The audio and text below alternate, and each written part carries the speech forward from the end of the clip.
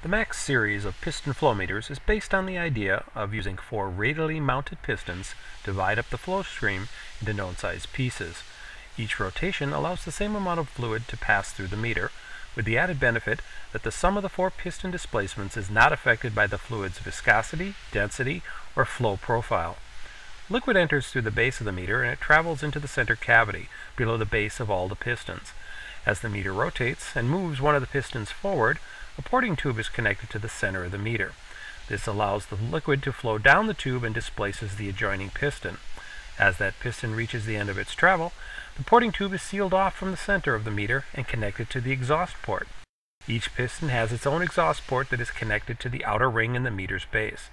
The fluid collects in this ring and exits through the meter's outlet port. Each piston carries over a known amount of liquid from the inlet to the outlet side.